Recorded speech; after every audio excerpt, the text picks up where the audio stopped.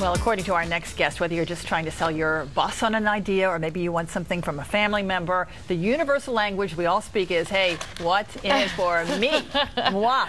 Communication expert Steve Gaffney is here with 7 things that drive human behavior. Very interesting here. Thank you for having me on the show. Good to have you back on here. Where do you get these from? You think in your life, we could probably think, well, why are they doing that? We've always heard that question. And there's something driving that First person of all, to do it. the most important thing to remember is people do exactly what they want to do, and they lie about it. Oh, all right. Think about it. How often has somebody said to you, look, I really want to help you out. I really do. So you say, okay, they're going to help me out. And then they don't do it. Why? Because the truth is, if they were very honest, they'd say, you know what, I really don't want to help out. But people don't like to say that because it seems uncomfortable. So they just don't say it. They lie. In fact, we also lie to ourselves. I mean, think about it. Yeah, I want to go on a diet, and then we don't. Oh, my goodness. We'd rather go to McDonald's. And some people are That so hits too good close to home, at this lying thing. That are so good. Do you think just the more they do it, the better they get? Yeah, but you know what? The worst lies we ever tell are the lies we tell ourselves.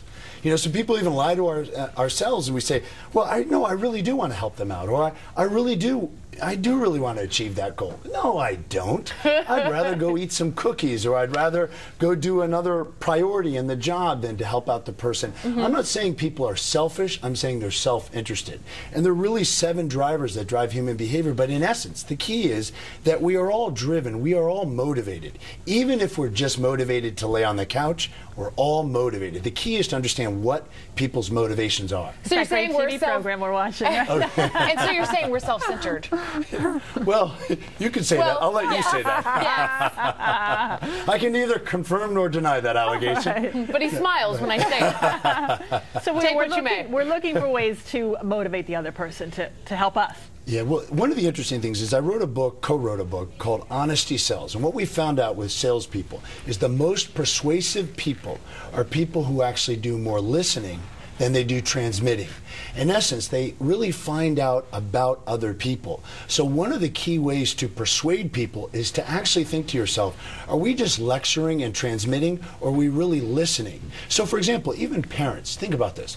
They'll say, you need to do this. Or sometimes people in the workplace, you need to do this, or this needs to be done. Instead of, if they spend more time asking and finding out what people really want, what are their dreams, what are their aspirations, where are they going, and if they didn't do something, ask them why they didn't, rather than to beat them up. We might find out the real answers, and if we found out the real answers, it would unlock the answers to help them achieve what we really need them to achieve.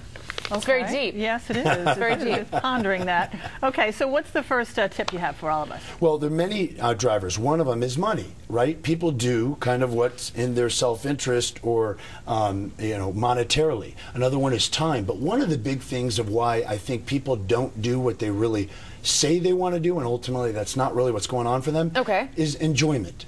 I really think, so for example, a diet. Well, it's probably a good idea. It's probably good health-wise.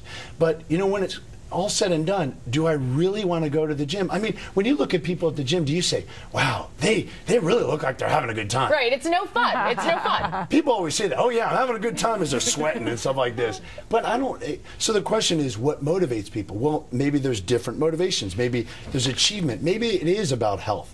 But one of the things I think to look at is enjoyment, because, so for example, if we look at exercises, how could we make it more enjoyable? So maybe not lifting weights or running on the treadmill, but maybe taking a walk with our significant other, or or actually, picking up a sport. Then that can unlock things. But again, it comes back to some of the drivers. So one driver is enjoyment, one driver is money, another driver is time, and another big driver, especially in the workplace and really in our lives, is making a difference. When it's all said and done, and I remember with my grandfather, he's 99 and 3/4 in a day. Oh, wow. He lived that long. And I would go visit him, and, people reflect back on their life.